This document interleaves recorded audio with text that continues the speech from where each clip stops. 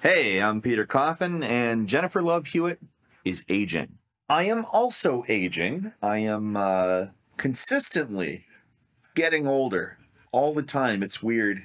And obviously, I'm not lady presenting, so I'm not going to pretend that there's nothing at all to what Jennifer Love Hewitt is saying. But there is some element of being out of touch with the real world to complain about what Jennifer Love Hewitt has complained about. And then another place was like, she's unrecognizable. And so she's gone to filters because she doesn't want us to know how bad she actually looks now in her 40s. God. Oh, God. Oh, man. Why could they do that to you, pretty lady? Why, I would never say anything like that to you, pretty lady. And I was like, this is crazy, right? So then I did a bunch of like over the top, like crazy filters on my Instagram. And I was like, all natural, no filter, like trying to make fun of it. And then they came after me for that. And they were like, well, now she's just defending herself. And like, why is she defending? You know how when you respond to things online with, I'm not bothered. You know how it's because you're bothered?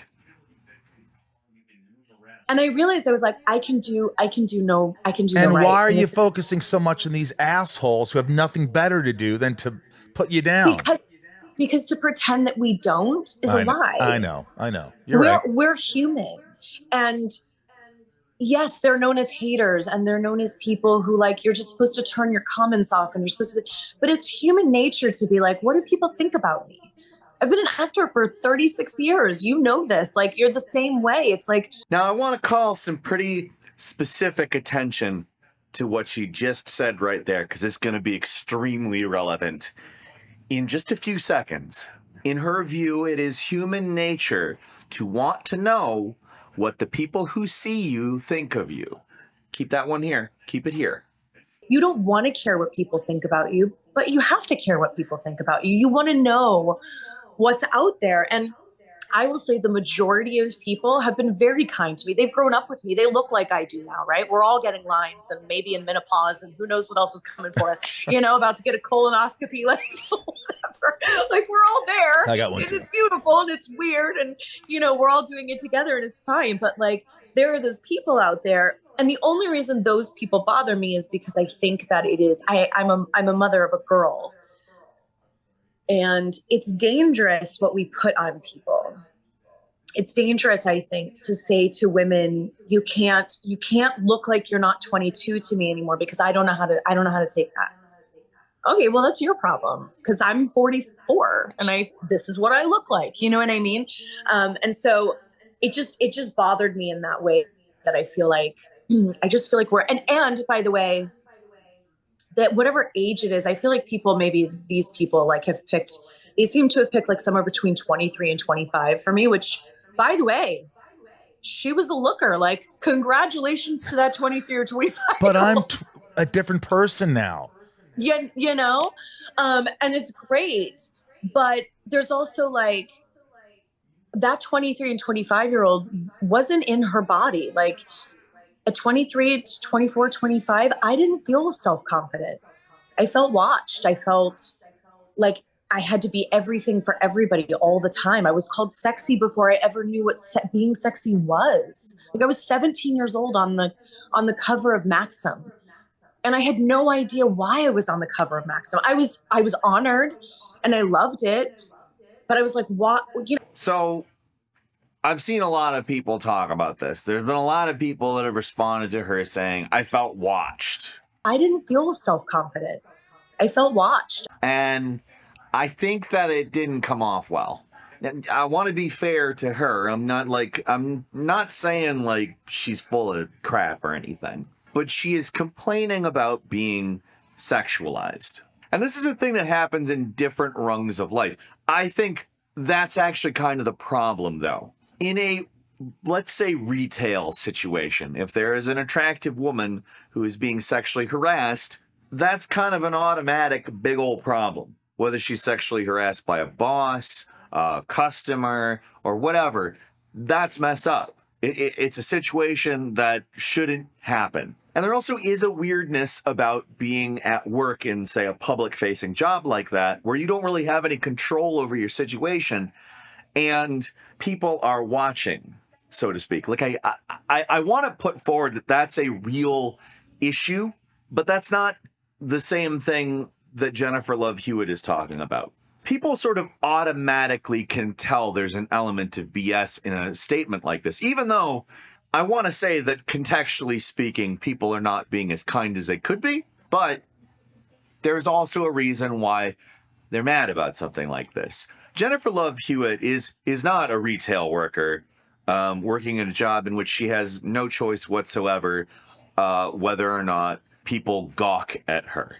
There is no celebrity, hot or not, whose job isn't to be gawked at. And it makes sense that people don't like the idea of being objectified, but here's the thing.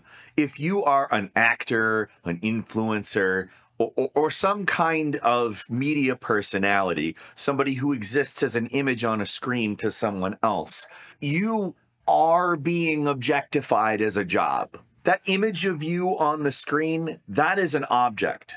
It is an image commodity. It is a reduction of yourself into an aesthetic. And that aesthetic, it exists in various commodity relationships, whether they be a direct, MCM type transaction where somebody like buys a poster of you because of whatever. Either you're a cool rock star, you're a sexy lady, whatever. Or if you're a personality who exists on a TV show and it's supported by advertising, people are expending their time and that is getting you paid. It's a less straightforward transaction, but they're still buying you, so to speak. A media personality of any type complaining about being objectified in any way rings false to a normal person. If some attractive woman is stocking shelves at Walmart and she's being leered at, that's not part of the job. That's just some person being creepy in a public place. If an actress is attractive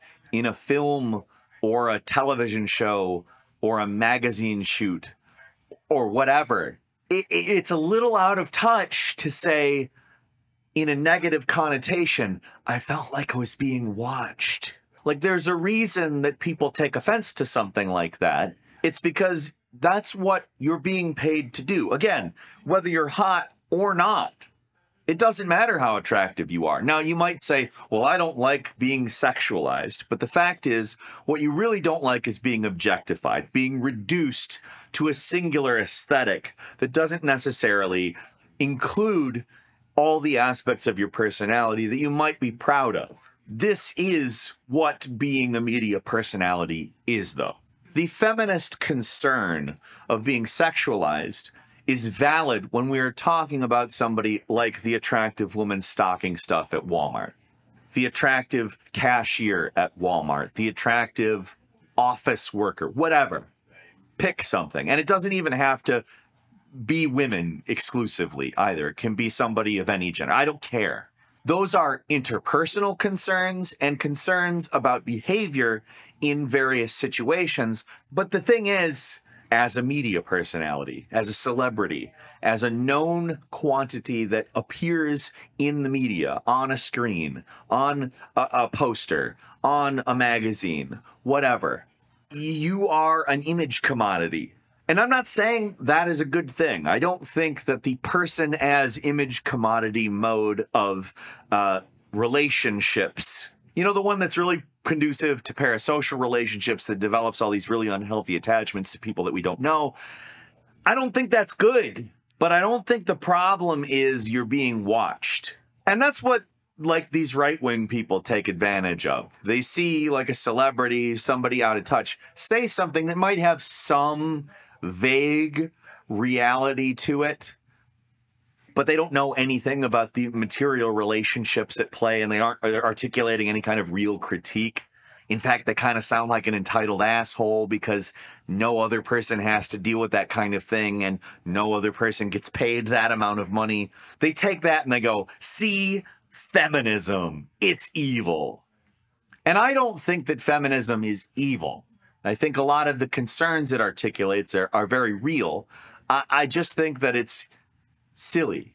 Because in feminism, the way that you fix problem A, which is person in normal job getting leered at or sexually harassed or like quid pro quo sexual harassment, where the boss offers a raise or a promotion of some kind or special treatment contingent on XYZ. We don't need to get into exactly what that means, but you can probably fill in the blanks. It equates that stuff with what Jennifer Love Hewitt is talking about. Feminism ignores all class lines in favor of identity lines. Here, the enemy is ultimately men. Obviously, there's a nice male ally talking to her and supporting her throughout this conversation. Although Michael Rosenbaum maybe picked a podcast title that doesn't have the best connotation when talking about sexualization. The podcast it's called Inside of You. Yeah, I wanted this podcast to talk about the sexualization of women. What's the podcast called? It's called Inside of You. But feminism is an idealist critique.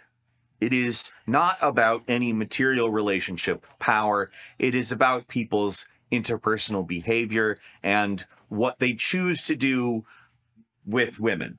The feminist response to the attractive Walmart stalker is that people should behave better.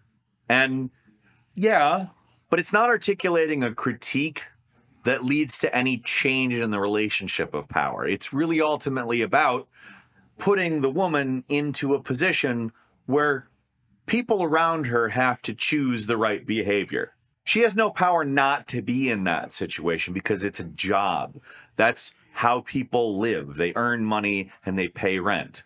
And that's also kind of why Jennifer Love Hewitt complaining about feeling watched when her job was to be on TV and in movies, it doesn't come off great because it's not her only choice. She could have, become a Walmart stalker. She could have worked in an office. She could have, gotten a degree. And her only choice wasn't to become an incredibly rich, well-known actress. That's why people find this kind of stuff distasteful. And it's also kind of why I think that it's important to go past feminism. And that's not to say, the concerns that every feminist brings up, we must just dismiss. That's not what I'm saying.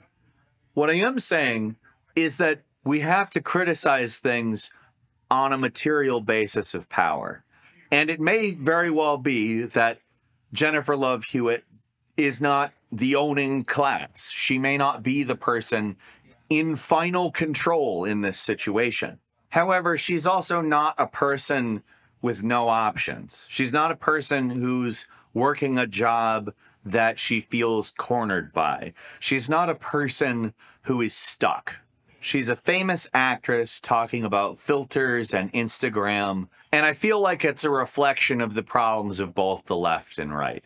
With the right wing, yes, this is a person kind of just complaining about being a celebrity and doing it through the lens of what is typically known as feminist discourse. So they're, to some extent, exaggerating and using this for their own purposes, but there's a reason they're able to, and it's that the left, obsessed with these idealistic critiques like feminism, is all too happy to ignore the idea that the bad guy is the material relationship of power. It's not some guy, it's not some group of guys, it's not even the owning class's gender or sex or what have you. It's that people are put into positions that they have to be in, which expose them to things that they have no control over. And the thing about that is, to own is to have control. That is the Marxist critique. There is a class that owns and they rule. Because they own, they have the control over everything. And then there's everybody else. Yes, ideology shifts around allegiances and internal motives, but that's the material relationship that you should be criticizing if you want to change any of that stuff. That's the problem of the left. They have this idealistic criticism that draws lines along identity and separates people that don't need to be separated, because truth be told, the people who really have to deal with those types of problems, because all of the issues of power imbalance come from that relationship. Owning, not owning, haves, have-nots. And I just wanted to use this as an example of how these ideological critiques, these idealist critiques, really just don't get us anywhere. And following the left line or the right line tends to lead us to places where the only point is really just to continue an argument. Like, comment, subscribe. I think that's all for today. I'll talk to you next time. Have a good evening.